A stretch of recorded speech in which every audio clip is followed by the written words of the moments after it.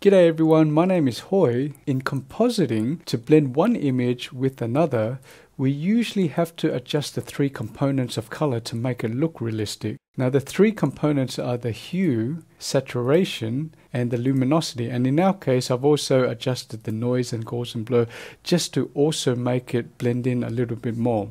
Now a common way to do this is by using check layers, which are layers to help you make just the right amount of adjustment.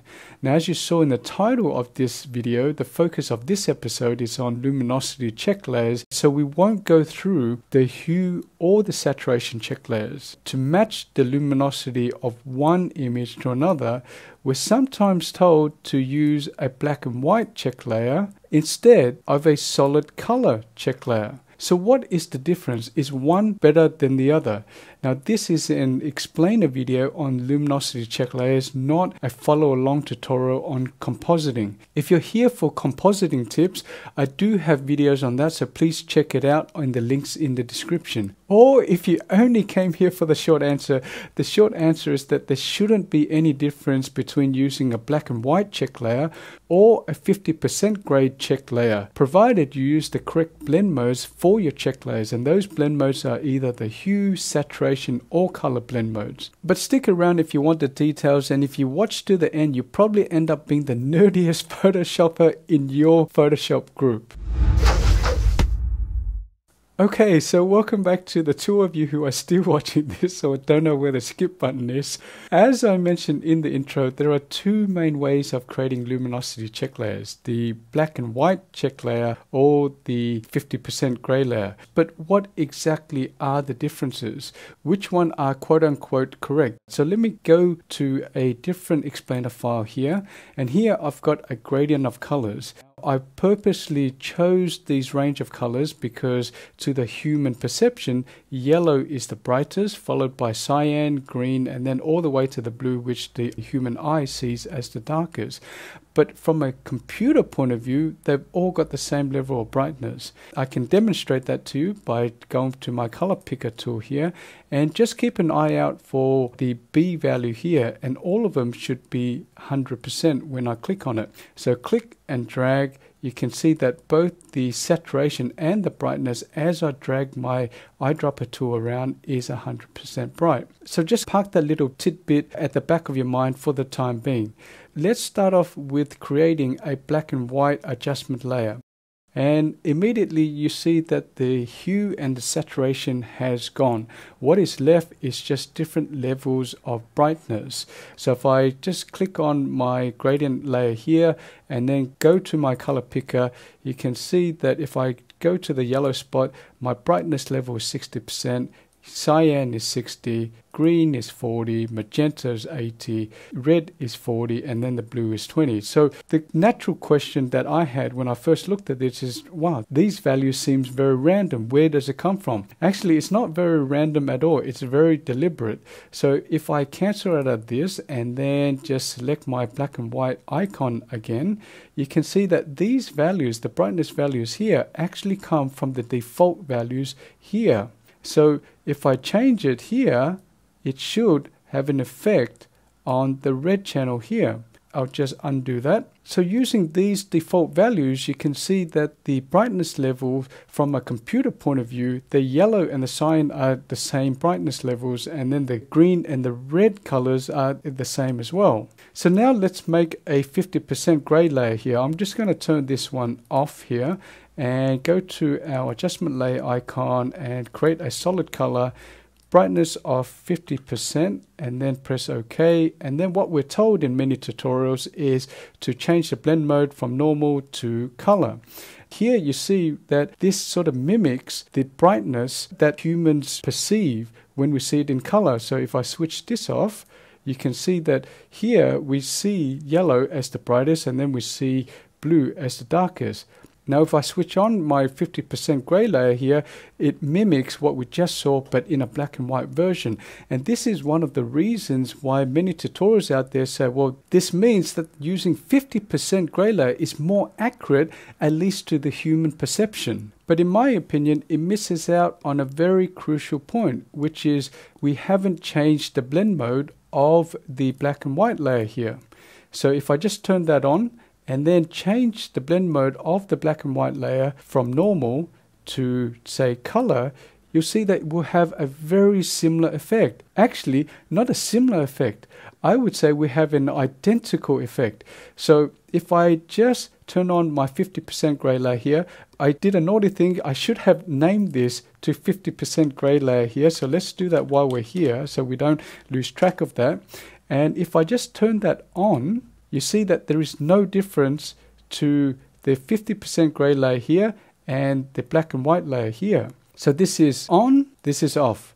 There is no difference. But you might say, well, Hoi, how do you know that, a small pixel right here doesn't have a slightly different value to the 50% gray layer? Well, I've got two responses to that. One is, if you can't pick up that minute difference just by looking at it, it's probably not something that you should worry about. But then some of you might say, well, that's just a cop-out, Hoi, right? We're professionals here. We want to make sure that our images are exactly color accurate. And we don't want to use a slightly imperfect way of doing things, even though it looks okay. So to that I say, no problem. So what I'm going to do is I'm going to make a stamp visible layer of this black and white output here. So what I'm going to do is make sure that my mouse is on a visible layer. I'm going to click on that. I'm going to press Command Option Shift E. If you're on a PC, that's Control Alt Shift E. I'm going to bring that all the way to the top. Let's name that to the black and white layer so we can keep track of that. I'm going to turn that off. I'm going to turn the 50% gray layer and now just make the same stamp visible layer but for the 50% gray layer. So remember to click on the layer that's visible and then just press Command Option Shift E. That's Control Alt Shift E. I'm going to move that to the second layer and then just rename that to 50% gray so we can keep track of it. I'm going to turn off the visibility of all these layers and just leave the black and white and the 50% gray layer here. Now let's change the blend mode of this black and white layer from normal to difference. So what the difference blend mode does is take the pixel value of the top layer and then subtracts it from the bottom layer. So if the pixel value of a pixel in the black and white layer is 100 and it's got the same pixel value on this layer of 100, so 100 minus 100 is 0. And 0 is black on the tonal range, which is why you see black here, and that signifies there is no difference. But some of you might say, well, how do we know that it is black? Maybe a pixel here and there is not black. So let's just check that out. I'm going to use my color picker tool here and just keep your eye out for your hue, saturation and your brightness values as I click and drag my eyedropper all around the canvas. You see that they all are stuck at 0 as I'm going around the canvas. Now you might say, well, maybe you're not clicking and dragging, maybe you're just hovering, or maybe your eyedropper tool is malfunctioning.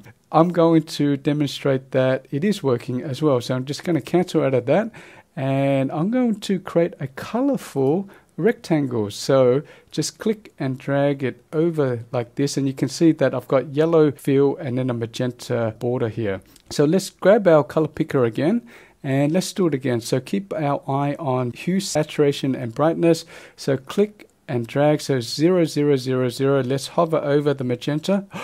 Look at that, it's picked up the magenta. It's also picked up the yellow. I'm going to go across the magenta and then back to the black canvas here. That demonstrates that my eyedropper from my color picker is working. So there is absolutely no difference between the black and white layer and the gray layer, provided, and this is the crucial point, provided that we change the blend mode of the black and white layer, the black and white check layer here, to color. Now, not only color, you can actually use the hue, saturation or color. It doesn't matter whether you're using the 50% gray layer or the black and white layer. You can use the hue, saturation or color blend modes. Now I also want to address one of the points that I see some tutorials make to demonstrate why the 50% gray layer is superior, is that they will use a hue saturation level to demonstrate their point. And then dial down the saturation all the way to the left, and then you'll see that the background has turned 50% gray, and therefore demonstrating the point that the 50% gray layer is superior. What they miss again is that if you change the blend layer of the hue saturation from normal to any of these hue, saturation or color, this time I'm going to change it to saturation, it's going to be exactly the same as the 50% gray layer or the black and white layer. Now we can verify that quickly by making a stamp visible layer again here, and let's move it up here and then change that to hue saturation, put that on difference, and here you see if I just turn this off, all of them off, and you can see that there is no difference in using a hue saturation layer with a saturation blend mode against a 50% gray layer using a color blend mode. So that's the explainer video on why using the black and white check layer or the 50% gray layer or the hue saturation layer doesn't make a difference in using it as a luminosity check layer, provided you use the correct blend modes. If you enjoyed this video, or if you felt that you became a little bit nerdier, please let me know about it in the comments down below. Make sure that you like, subscribe, as well as hit the bell icon so you can get notified from when my next video is out.